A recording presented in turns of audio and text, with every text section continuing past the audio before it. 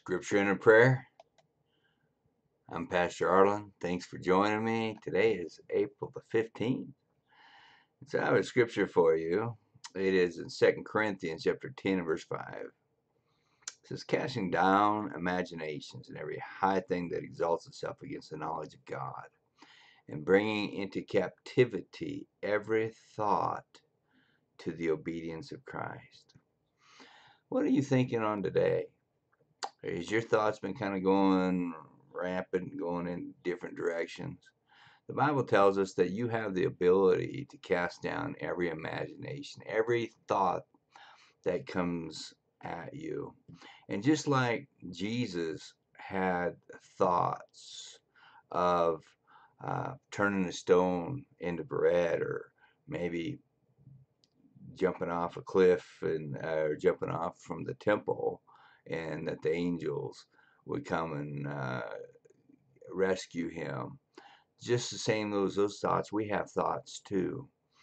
But Jesus always used the Word of God to cast down those imaginations and those thoughts, those things that come against us and tells us that we're not good enough, or tells us that uh, the wrong things. So whenever those thoughts come, we have the ability and the power to cast down those imaginations. Uh, According to Luke 10:19, it says that Jesus gave you and I power to tread on serpents and scorpions and over all the powers of the enemy, and nothing shall by any means harm us. So when a thought of defeat, or a thought of failure, a thought of that you're not good enough, or thought that you're not mounting up, when those thoughts come, cast down those imaginations and cast down every high thing that exalts itself against the knowledge of God. You have that power. You say, in Jesus' name, I rebuke those thoughts. I'll not listen to it. I'll not meditate on it. I'll not let it take me down the wrong road.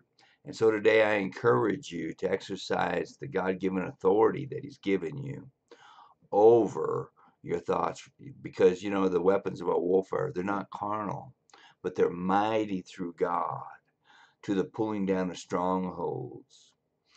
And then we cast down imaginations.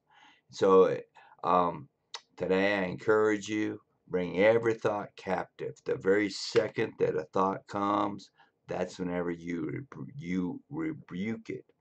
And you say, I rebuke that thought in Jesus' name, and I cast down that imagination. A feeling that will try to make you feel low or discouraged. Say, I know, I rebuke that. For greater is He who's in me than he is in the world, and the joy of the Lord is my strength.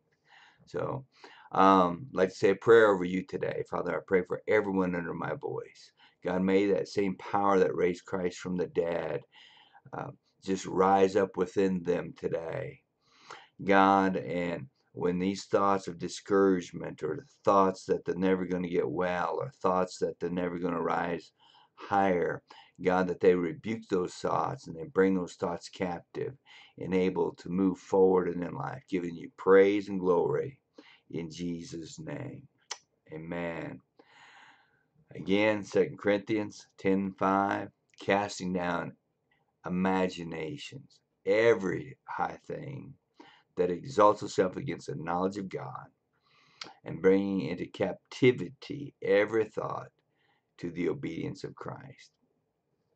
Thanks for joining me. God bless you, and I will see you next time.